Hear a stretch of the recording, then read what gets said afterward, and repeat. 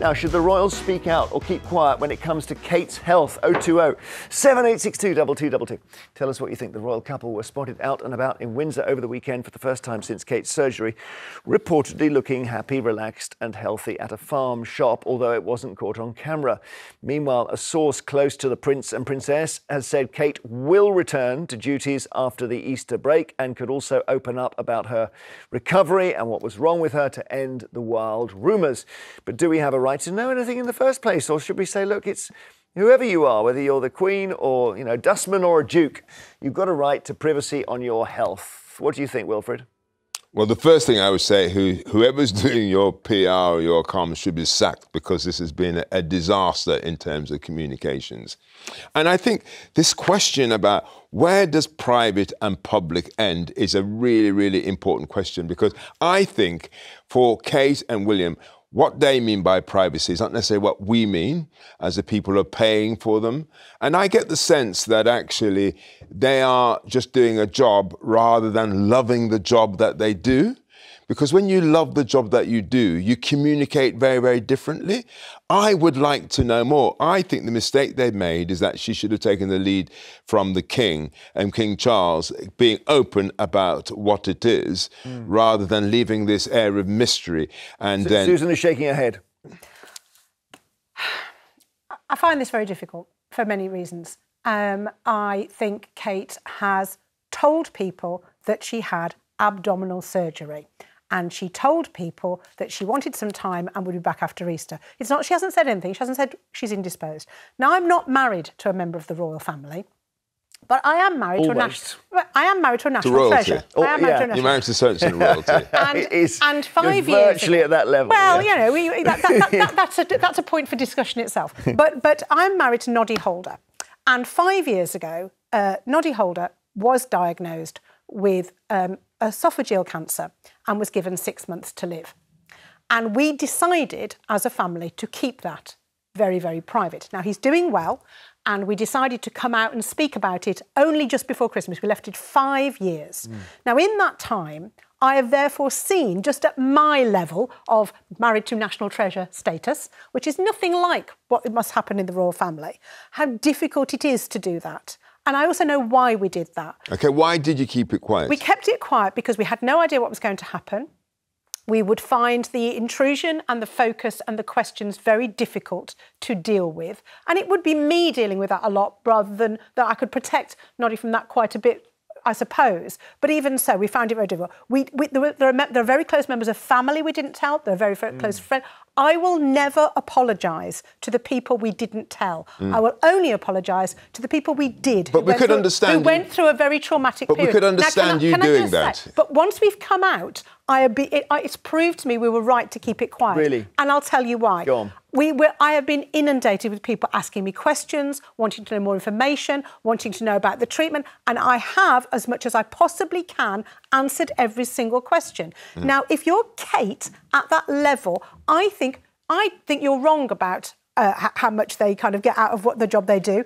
I think they do have a very great sense of duty, and I think they enjoy a lot of what they do. But the sense of duty she would feel on having to respond to that would be colossal. I am positive and I have no idea what she's got and what she's been going through, but whatever it is, I am positive that at a point in the future where she has gone through enough of the recovery that she feels able, she will address that. She will be a champion for whatever it is. She will do that. The problem that we have is that there's a lot of mystery surrounding this.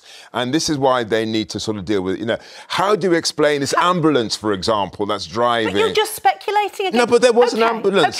All right. OK. But can I just say, you do know she had abdominal surgery. We don't know, because once... Yes, we do. She's confirmed that. She did have abdominal surgery. If she rang you up tomorrow, Wilfred, and told you exactly what it is, how would that help you? And how would it help her? No, what I'm trying to say is that, and I don't want to disrespect Noddy, there are certain people whose their status is so high that we as the public need to know a lot more. So your status means you forego all right to private medical information. No, that's clearly wrong. No, I'm not saying you forego it, but there is an expectation that needs to be met. Where I don't think this mystery is going to help them now or in the future. I just think it's going to be damaging. I think you'll find the public will call in and I would bet you now, most people call in and say, we don't want to know. We just want it to get better. Time will be enough. Let's see what Babs is. It's the press going on it. Babs is in Exeter in beautiful Devon. Hi, Babs. Hello. Now, you can prove Susan wrong or right here. Or do you think she should say what's wrong with her? No, I don't. I'm ex-forces, so it comes with the territory. I'm also a royalist, but I just think that some of us who have medical knowledge immediately thought she'd had a hysterectomy. And when I had my hysterectomy, I was off work for 3 months. But she's a relatively young woman, and it comes with an emotional problem when they're moving through life and realising that. But this constant speculation, I think, is just ridiculous, you know. And if she was emotional before, wasn't emotional before, she is now. And I think I don't really want to know. You know, they'll tell us when they're ready or if they're ready. I just think that. I think she must be suffering so much because there's speculation about everything. And I just think, and when I talk to people, I say, where did you hear that? And they say, oh, well, it's common knowledge. Well, it's not common knowledge. No, I know. That may strengthen Wilfred's argument. Now, I try to stay off all of this kind of Facebook But it doesn't matter what you tell people. It's never enough. No, but they always think there's something more. Wilfred, your argument is that you create this void. Is that right? And so, therefore, it's the speculation, the things that I've heard, it's got to the point of absolute madness. Why on earth are you reading it? Why are you taking any notice because what of it does... She's had abdominal surgery. It's quite clear. Listen... What else do you need to know? The point is, the reason why we're discussing this now is because there's a lot of interest of where is Kate, what has happened to us, you know, so we can't pretend that actually she should be allowed to do things privately. And they put out a faked photo as well. Pardon? They put out a fake photo. And they put out a photo. So what it's just created more and more mystery. So therefore, you then start thinking, is there something else going on that we don't know about? Well, you might be thinking that. I'm not thinking that. Well, I also think the hysteria of the photo is completely ridiculous. If it is slightly retouched, if they have kind of done certain things, I think they won't. When Tony Blair had, I think, a problem with his heart, which was called tachyoventricular hypo something, should he have told us that? No. No? OK. No. Even though he's Prime Minister? No, I think really? not if he's incapacitated and not kind of taking any decisions, we probably should know that.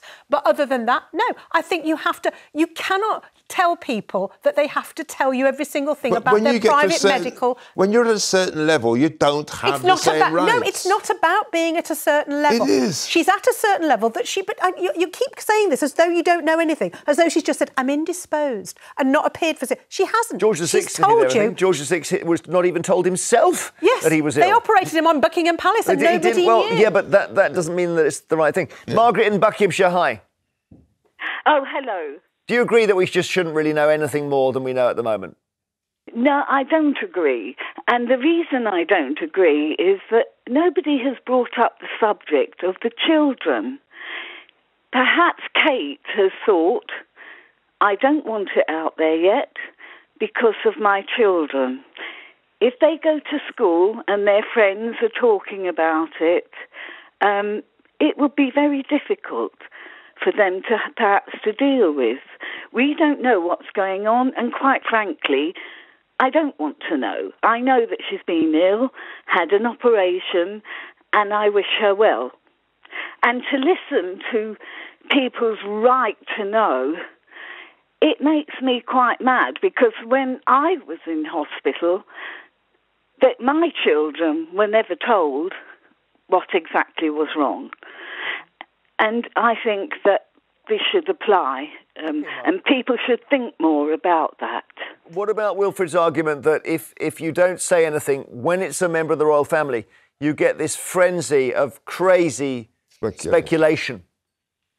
Well, the crazy speculation can go on, but they're protecting their children. Thank you. And I come back to that. Thank you, Margaret, so much. Long term, this will be damaging for them, I think, because they were seen to be not honest, not upfront, and I think that's what you need to be thinking about. Susan said everyone would agree with her, and everyone just did. What about that? OK, there we go. Thanks for your calls. Alexis, what's going on?